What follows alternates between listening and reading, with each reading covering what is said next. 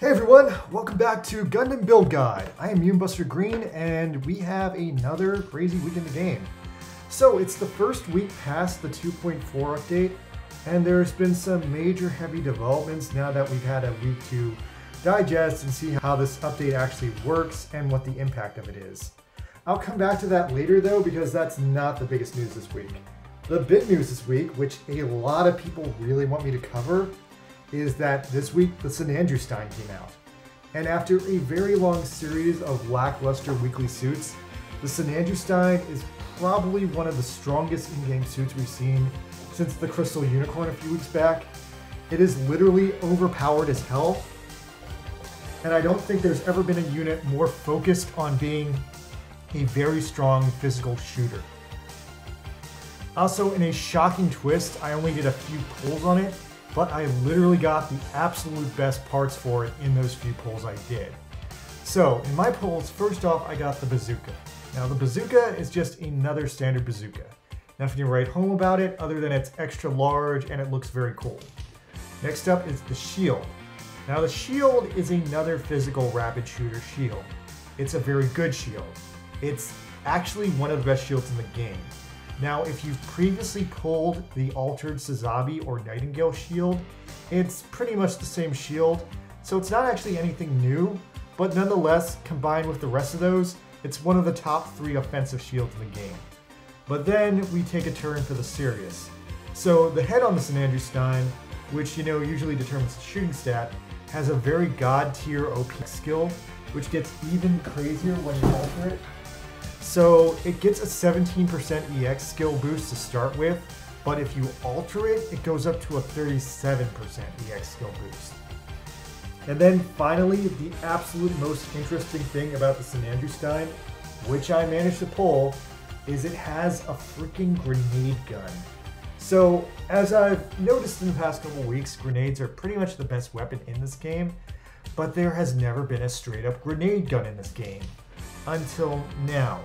So my personal best pick for best part / weapon on the SinajuStein is this very, very unique, completely useful, completely devastating grenade gun. Also, for the record, the legs are a complete copy of the Sinaju's legs, which are good for a physical build, and the torso, the arms, and the backpack seem to not be anything special. But they still at least look cool because the SinajuStein is just a cool design.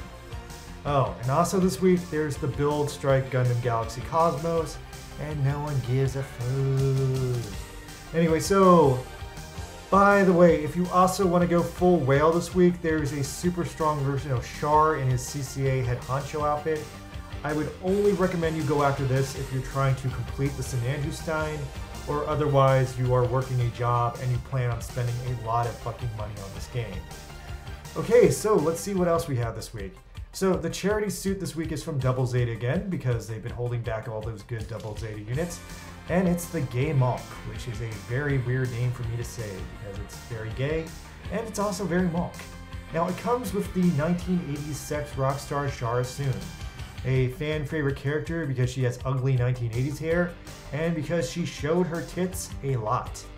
It's also a remarkably strong charity unit which comes with some really good EX skills, and it's also very, very large, which just gives it a coolness factor. So topping off all this, there is a rerun of the Rosen Zulu and the Goop Custom and the Nodley Gundam if you are playing the weekly missions. And even if you're not, those are all up for alteration, which makes it worth it if you have them already.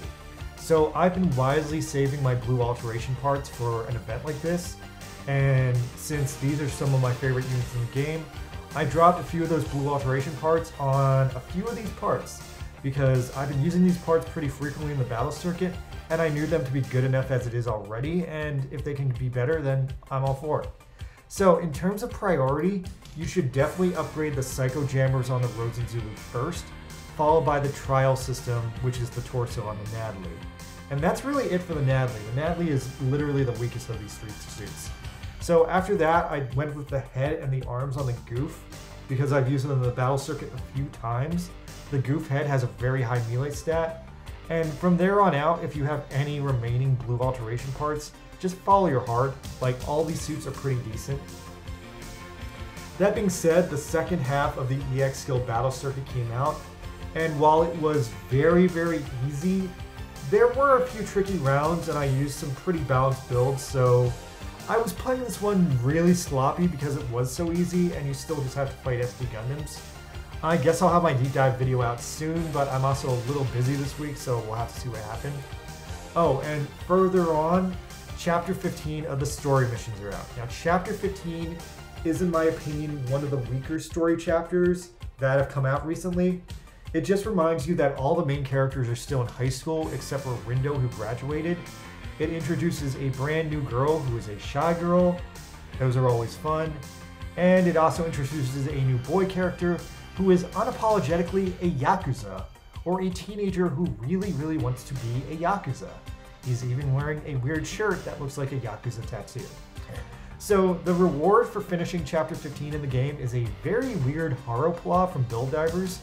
I completely forgot this thing even existed, but now that it's in the game, it does lead to some weird new build possibilities. So the arena has updated, and now the new arena reward is the extremely valuable Gundam G4 from the PS2 game Gundam Encounters in Space. This is probably one of the best arena awards we've seen in months, and this is just such a cool unit to have in your collection. So definitely remember to redeem it if you've got arena points saved up. And some other minor develops in the clan area. So my clan is awesome. I love you guys. Dylan has been carrying the entire clan. They have been managing to finish the clan mission every day. I've managed to finish like 3 clan missions without using any buffs, and a few where I did have to use the buffs, but I don't want to spend my in-game cash on buffs. So anyway, my clan has been working their asses off beating these super hard clan missions so that we could upgrade the clan store. And by the way, another thing I've noticed is if you buy the buff items, you can save those items. I'm not sure if you can die and save them, but if you quit the mission when it looks like you're going to die, then they will save the item for you, and you can retry the mission without using it. But anyway, so my clan worked their asses off, and they actually managed to level up the shop to level D. Right before the week ended. But then, 4 hours later, the week ended and the shop level completely reset. So I guess our takeaway is the fucking shop level resets every week. So the shop level got shipped back down to level E, but on the flip side, since it reset, you could buy more stuff in it, which, okay, cool. But it kind of makes upgrading the shop level not really that important either, because if you upgrade it, the stuff in the shop is still expensive and the upgrades reset every week. So that's a very crazy contradiction in my honest opinion.